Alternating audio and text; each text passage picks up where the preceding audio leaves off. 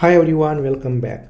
In this quick video, I want to show you how to find out how long your computer has been on.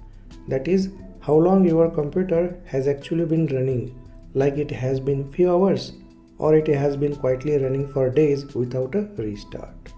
Well, you are about to find out, and don't worry, it's easier than you think. Let me show you. There are two super simple ways to check your uptime in a Windows. First is using Task Manager. Second is using command prompt, and I'm going to show you both the ways. So let us begin with using Task Manager.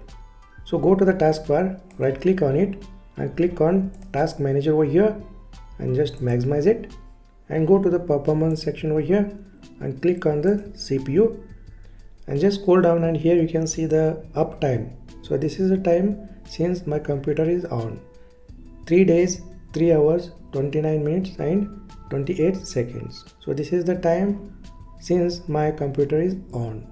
The second way is using command prompt.